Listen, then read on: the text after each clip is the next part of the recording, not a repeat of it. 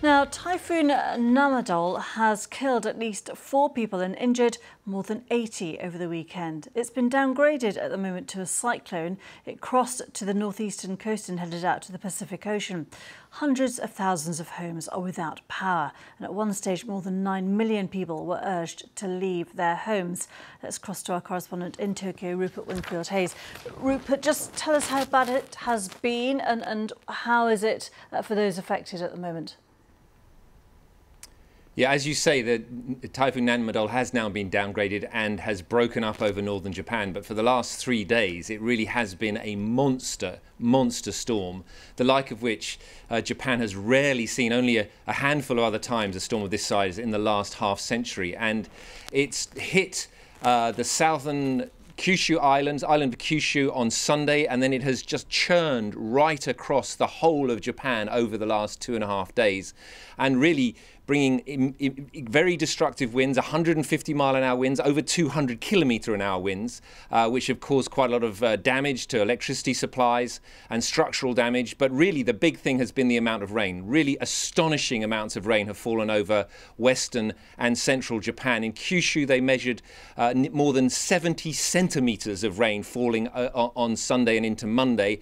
And even in Honshu, 40 centimetres of rain fell yesterday over western parts of Honshu. So that's been the major problem, causing a lot of local flooding.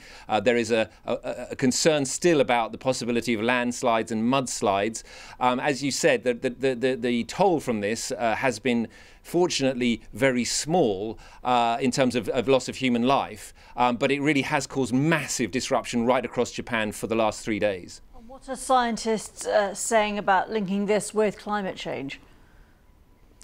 Well, they're absolutely linking it to climate change and also to the La Nina phenomenon in the Pacific Ocean this year. We're in a La Nina year which will have exacerbated the size of this typhoon. But really, this is part of a trend which we're very clearly seeing. The data is very apparent. In the late 70s, 1970s, the Pacific Ocean used to produce about 1 super typhoon a year. Now we're seeing between 4 and 5 super typhoons developing in the Western Pacific every year, and that trend is expected to increase. Not only are these storms getting bigger and more frequent, but they are moving further north, away from the equator, towards Japan, China and the Korean Peninsula. And so this part of the world is just getting battered more often by bigger storms. And Rupert, just in terms of the areas that have been affected, were they heavily populated? And when you see these incredible heavy winds and gusts, gusts and the rain that you mentioned, what is the practical impact of that?